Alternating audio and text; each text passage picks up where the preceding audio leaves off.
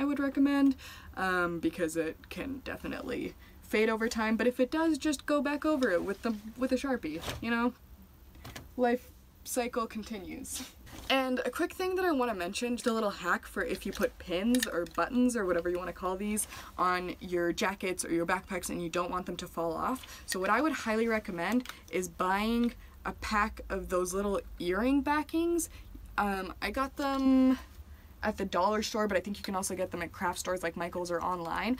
And basically all you have to do is put your pin in like you normally would in the fabric, and then put the earring backing in it as like a little stopper, and then close the pin.